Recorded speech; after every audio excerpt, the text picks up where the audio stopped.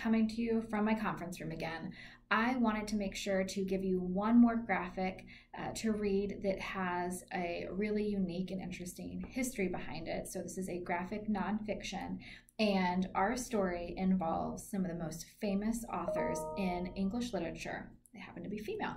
So this title is Charlotte Bronte Before Jane Eyre. And the illustrations are spectacular, so just that alone, it's worth looking through. But this is actually a relatively tragic tale.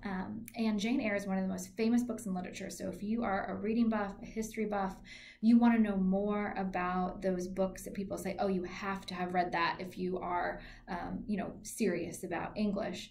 Jane Eyre is one of those books, and it took me a long time to read it. And also, to be honest with you, it's not my favorite. But the story behind the author and the tragedy that occurred in the family was so interesting, and it really enlightens me as a reader and actually makes me want to go back and read Jane Eyre again. So our author, Charlotte, is one of 6 children. So she is third in line of the 6, and she is from a family of 5 girls and just 1 son.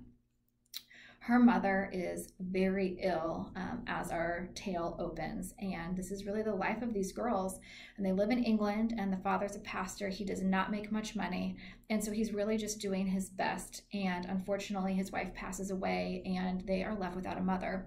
And so Aunt Branwell comes to help take care of them, but he also realizes the importance of an education, because the only way that these girls are going to be able to support themselves even at all if they don't marry well, because he doesn't have any way to have them marry well and get some sort of dowry, is they're going to probably need to be teachers and get that education. And so he sends them to this school for pastors' kids, and it is horrific.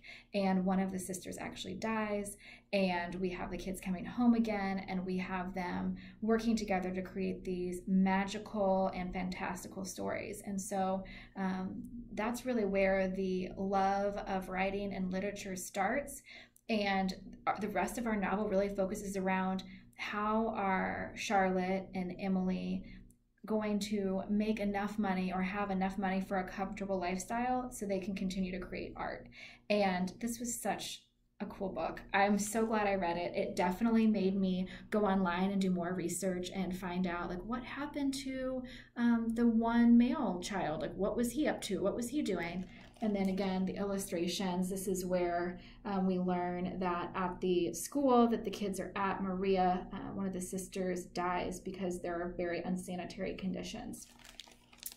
Please check out this book. It is a fabulous and interesting read. I think it's really unique. It's something that you may not have said, I'm going to pick that up off the shelf and learn about Charlotte Bronte, but I think that once you do, you'll be inspired to read Jane Eyre and to learn more about that period in history.